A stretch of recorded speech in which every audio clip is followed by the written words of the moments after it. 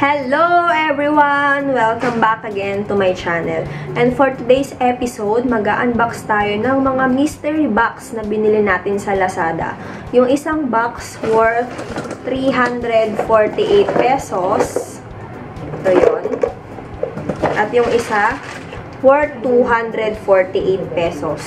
So, kung gusto nyong malaman kung matutuwa ba ako, maiinis ako, madidismaya, malulungkot, or kahit anuman sa mga yon, please keep on watching.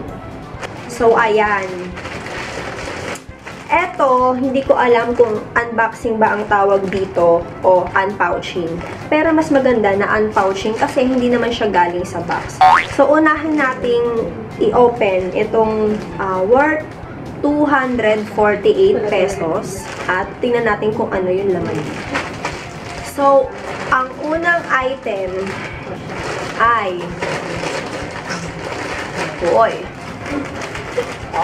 parang mga laruan to Charan! Alibaba Fast Mobile Charger. So, ito ay fast charger. So, ayan siya. High quality fast charger. Pwede na rin kasi nasa 100 pesos ito at 248 lang naman ang total amount ng lahat. So, masaya tayo para dito. Isang bagsak naman dyan. Okay, masaya. So, next. May mga audience tayo kung makapansin nyo. Sila yung tuwan-tuwa sa mga pinagagawa ko dito. Wait lang. So, next, titingnan natin kung masaya pa rin tayo sa mga susunod na mga kabanata. Ang next ay isang parang maliit na parang, ewan ko kung ano to. Ayan. Wait lang, balikan. Ayan. Woo! Ano to? Flashlight earpick.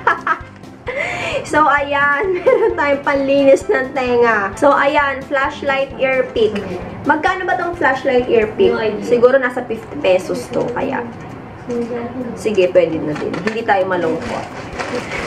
So, ayan. Tingnan natin kung masaya tayo o malungkot. Pag nakita na natin ang lahat ng laman ng pouch na ito, kasi titingnan natin kung nasulit ba yung 248 pesos o hindi. So, ang next item ay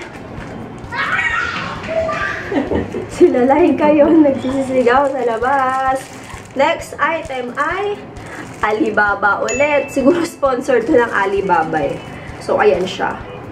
Siguro ito nasa 100 pesos din. Kaya feeling ko, nabawi na natin ang 248 na total amount nitong mystery pouch na ito.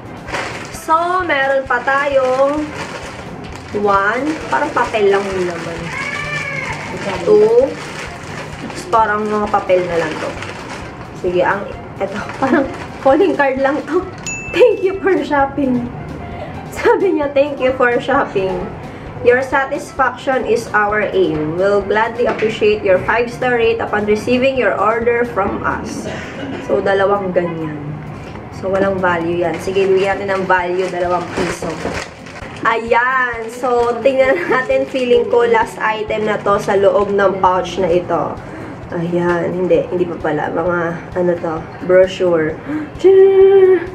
Calendar kay Steve Kyle Marketing Corporation. So, meron na tayong desk calendar for 2019.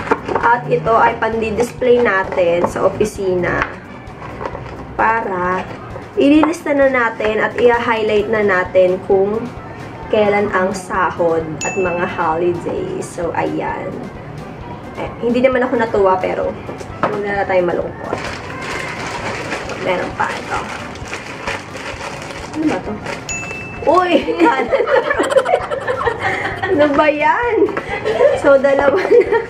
Bigay natin to sa office mate nating makakalimutin sa mga petsa. Yan. So, meron tayong 2 calendar ni Steve Kyle.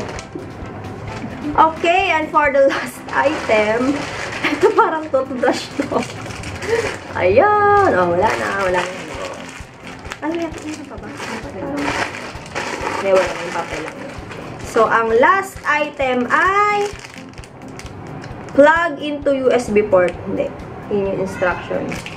ano to? USB light LED.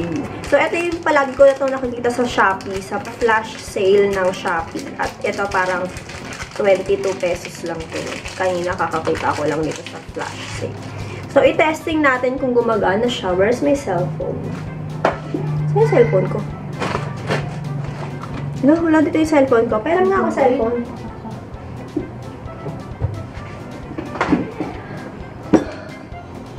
Ayan. Titingnan natin siya kung gumagana. USB pala siya. Hindi pa natin USB.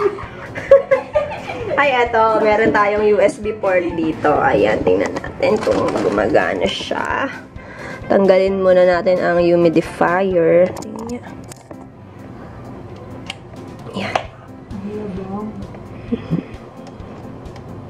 Shanan! Wow! Ayan. So, natuwa ba tayo sa 248 pesos na ginastos para sa isang mystery box na naglalaman ng earphone, USB light, fast charger, flashlight earpick, at dalawang kalendaryo. Dalawa yan, hindi ko lang kayang hawakan. So, pwede na sa halagang 248 pesos. Sige, kahit hindi naman natin magagamit tong mga to dahil meron naman tayong mga ganito sa totoong buhay, pwede na rin. So, huwag na tayong malungkot. Dahil dapat happy lang. So, ang next naman, ito, totoong unboxing na ito dahil nasa box siya. So, ayan. Ayan, hinahawakan ko lang yan, pero tanggal na yan. So, ayan. Etong box na ito ay nasa beauty category at ito ay nagkakahalagang 348 pesos. So, tingnan natin kung ano laman niya. Ayan siya. So, ayan. Open muna natin siya. Kala mo may scotch tape. Sound effect. So, hindi ko pala muna siya titingnan. Ayan, naka-open na siya. Ayan, ang laman niya. Tcharan! Okay, isa-isahin natin kung ano ang laman niya. Ayun. So, eto na. Ang first item ay Kylie eye pencil. So, feeling ko at kinonfirm ko na rin na ito ay hindi naman original. Pero, anong gagawin natin dito? Gagamitin ba natin ito? Ayan siya, color black. So, ipapamigay na lang natin ito sa mga nangangailangan. Dahil, hindi ko gagamitin yon. So, next. Charan! What's this? Brush. Eyeshadow. Tama, eyeshadow brush. Yan. So, ito pwede pa natin itong magamit kasi hindi naman siya makaka-apekto sa balat natin. Huwag nyo lang tusukin ng mata nyo. Kung hindi, apektado pa rin yan. So, ang next ay ano to? Happy Halloween na ball pen. So, tingnan natin kung tumitinta. Uy, maganda ang tinta. Color black na ball pen na Happy Halloween. Sana color red kasi Chinese New Year na. Ayan. So, ang next item natin ay 4 na mini lipsticks. At ito ay isang Kylie matte lipstick. Tapos yung tatlo, may dalawa na We Bear Bears little lipstick. At Shanshu brown lipstick. So, ayan. May ilan pa ba to? Siguro mga 4 na items pa. So, ang next item natin sa mystery box ay tsan-tsanan! Uy, kiss proof. Ito yung nauso nung ano eh.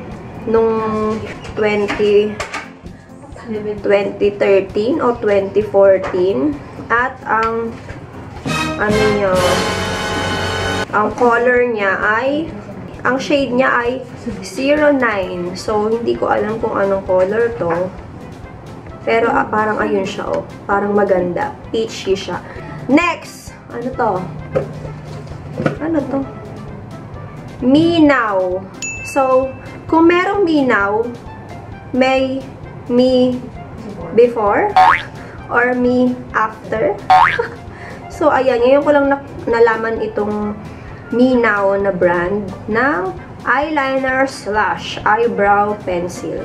Crayon Contour Des Yeux. Ano yun? Ayan. So, eto siya.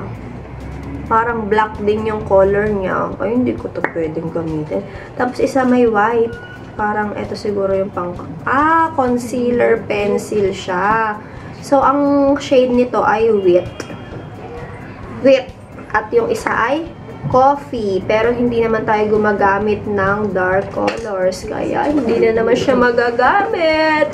So, ayan. Siguro may dalawa na lang. At ang next ay, isa na naman pong blush. Ito yung parang pang ganun-ganun sa powder. Tapos, yung isa naman, yung parang brush siya na ganyan, oh. Tapos, ito yung ganyan. Alam niyo na yan. So, hindi na natin explain ang todo.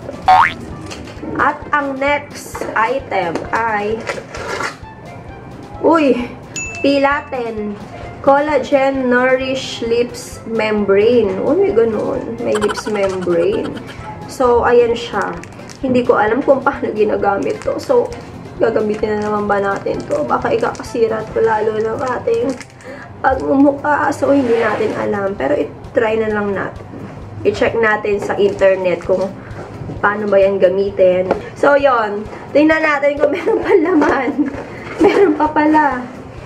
At, last na to.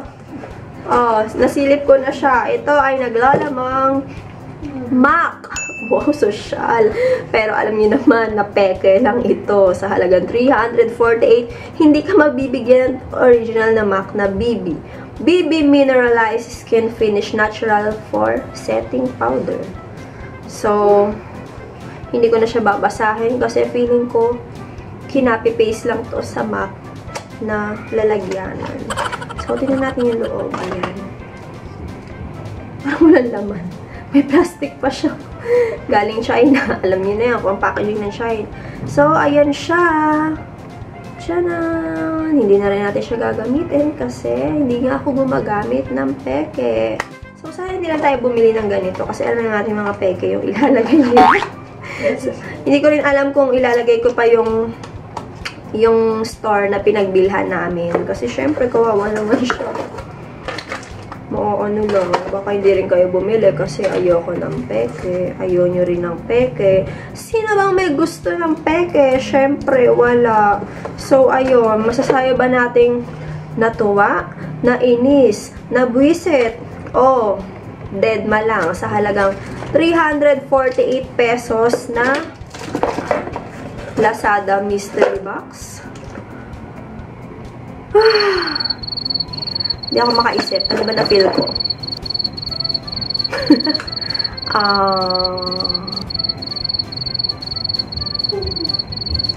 Sige, nakapag-decide na ako. Ako ay nainis. So, nainis ako kasi lahat siya peke. Hindi natin siya magagamit. Hindi naman tayo gumagamit nito. So, yun. So, ayan. I-end na natin ang video na ito at alam nyo na may natutunan tayo sa pag-unbox ng isang mystery box at isang mystery pouch. So, wag na tayong bumili sa mga hindi natin katiwa-tiwalang tindahan ng mga mystery box kung ayaw nyo malungkot o kung ayaw nyo magsayang ng pera kasi yung iba, yung sa mga gadgets, natuwa naman tayo pero sa makeup, hindi naman kasi lahat peke. Wag na lang kasi sayang din yung 300 or 200 or magkano man yun na hindi nyo alam kung ano yung laman. Pero kung gusto nyo ng mga surprises o kung mga ganyan, gusto nyo mystery something, sige, bumili kayo. Hindi ko kayo pipigilan kasi pera nyo naman yan. So, ayan. Lesson learned? O lessons? Lessons learned kasi dalawa sila. Isang pouch at isang box. Lessons learned. So, alam nyo na. So, ayun lang ang aking mystery box and pouch unboxing and unpouching. Sana natuwa kayo kasi ako, sige, natuwa na rin ako dahil nag-vlog naman ako. So, yun lang. See you on my next vlog. Bye-bye! Bye-bye!